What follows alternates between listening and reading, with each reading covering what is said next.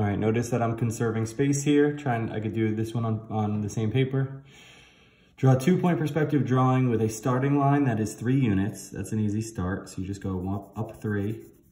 And side lengths that are equal. So what I'm gonna do is I'm gonna now make my vanishing points. I'm going to connect.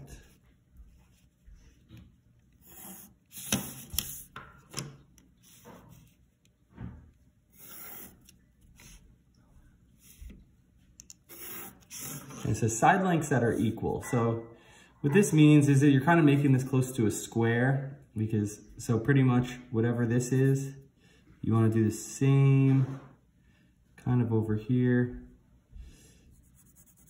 and the same kind of over here. It's not gonna be perfect, but you know, if you estimate, that's what I mean by side lengths that are equal is, I probably should have actually made that there, but whatever.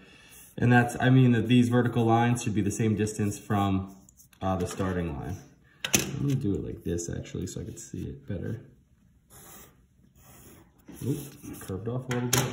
Then we have this, pretty close to equal side lengths. And, you know, just make the lines a little bolder.